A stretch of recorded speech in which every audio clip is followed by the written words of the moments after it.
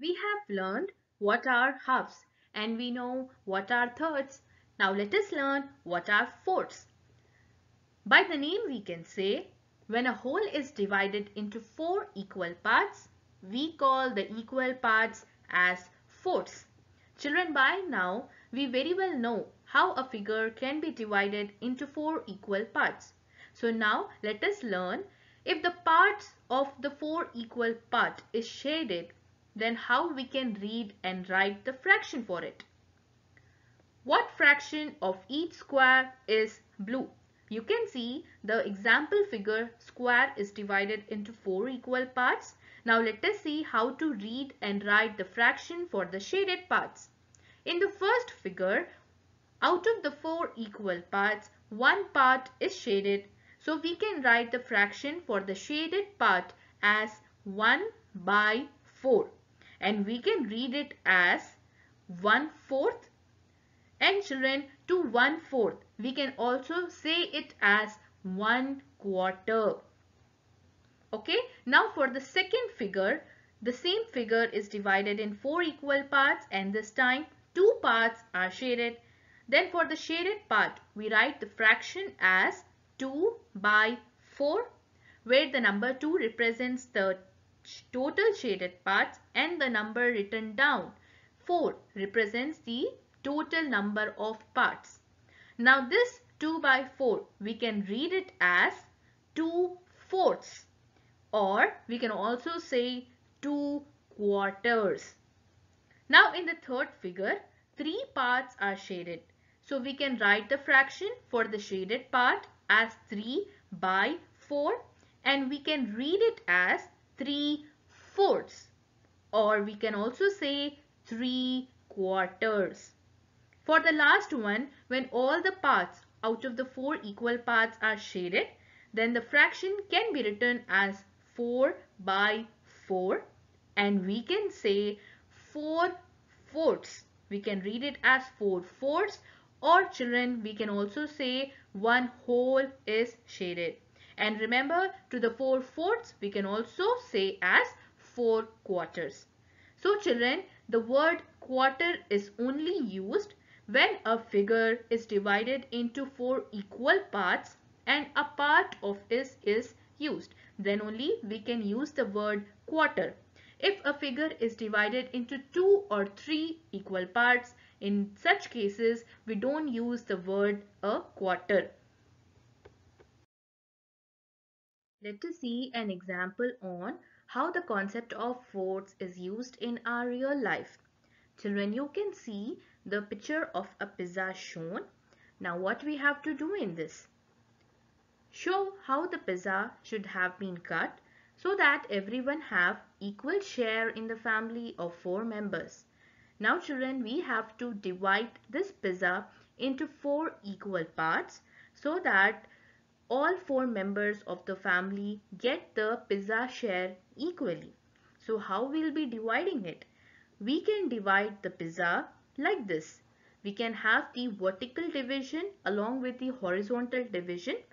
Then we can take a part of that whole pizza and give to one family member. So that means we can say each family member gets 1/4 of the pizza. And children, to 1/4, how do we write it in fraction? We write to 1/4 as 1 by 4. So each member of the family out of the four members will be getting 1/4 of the pizza. So this is how we are using the concepts of fourths in our real life.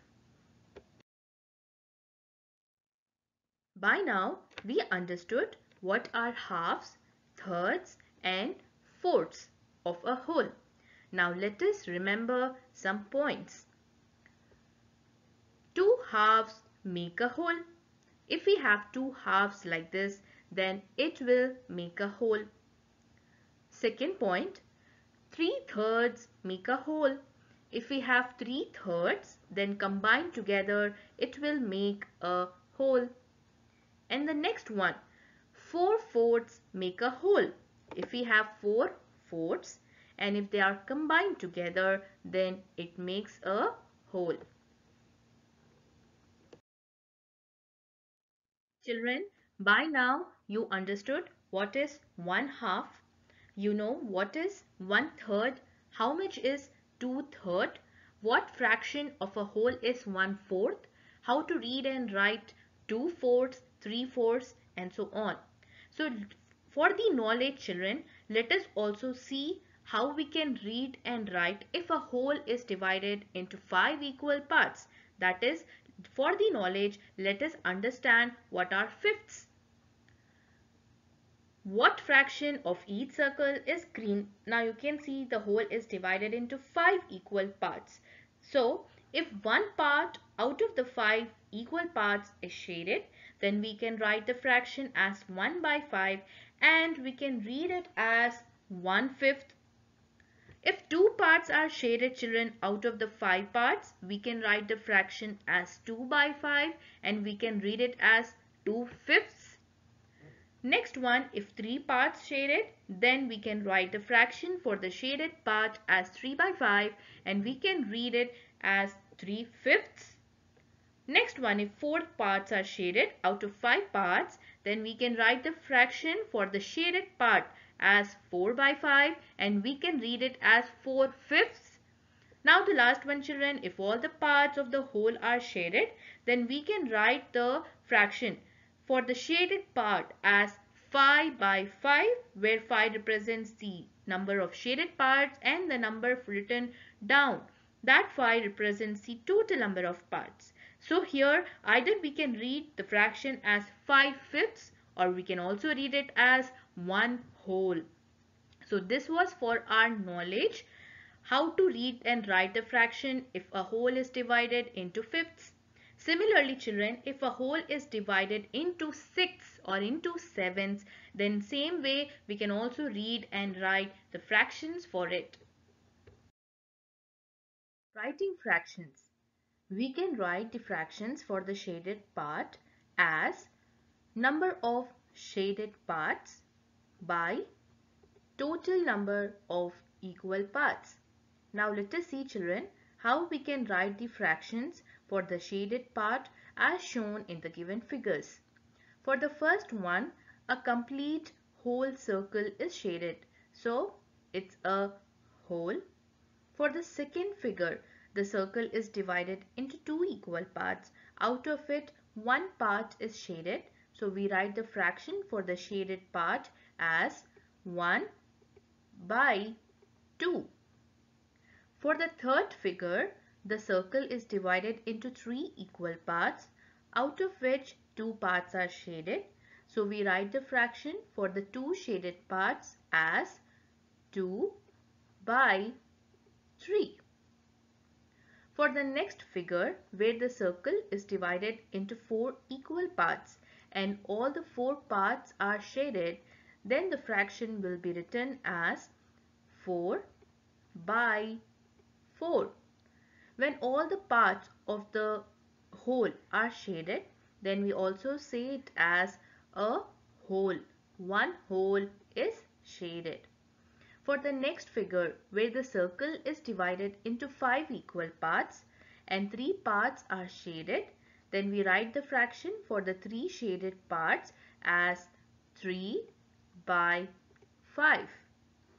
For the last one, children, where the circle is divided into 6 equal parts, the fraction for the 3 shaded parts out of the 6 parts will be written as 3/6. So this is how we can easily write the fractions for the shaded parts. Now let us match these circles divided into number of equal parts to its names called as. In the first one, the first circle is divided into 3 equal parts. Then we call the equal parts as thirds. So we have to match 2/3. In the second figure, the circle is divided into 4 equal parts. So we call the equal parts as fourths. Let us match 2/4. The third figure, where the circle is divided into 6 equal parts. So we call the equal parts as sixths. Let us match it to sixths. In the next one, we can see the circle is divided into two equal parts. Then we call the equal parts as halves. The last one, children, the circle is divided into 8 equal parts. We call the equal parts as eighths. We are now very much familiar on how to write the fractions for the shaded part. Let us also see, children, how we can write the fractions for the unshaded parts of the figures. Write the fraction for the unshaded parts. Here comes the figures. And now let us see how we can write the fractions for the unshaded parts of the figures. In the first figure, it's a rectangle, a vertical rectangle equally divided into 6 parts. Out of 6 parts, the 4 parts are shaded in blue and 2 parts are not shaded. So the fraction for the 2 unshaded part can be written as 2 by 6, where 2 represents the unshaded parts and 6 represents the total number of equal parts the figure is divided into. For the next figure, where it's a square divided into 4 equal parts, the fraction for the unshaded parts of this figure can be written as 3 by 4, where the number 3 represents the number of unshaded parts and 4 represents the number of total parts the figure is divided into. The next figure, children, it's a rectangle again divided into 3 equal parts.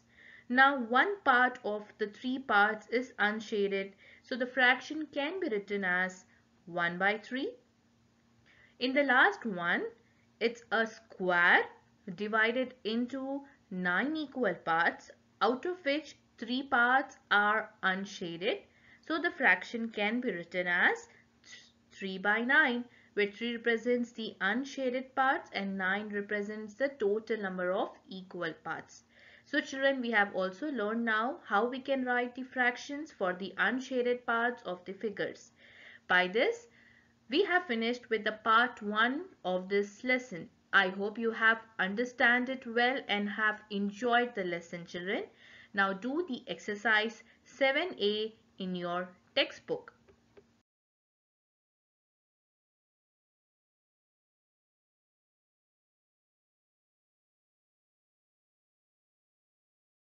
Thank you to all my dear students.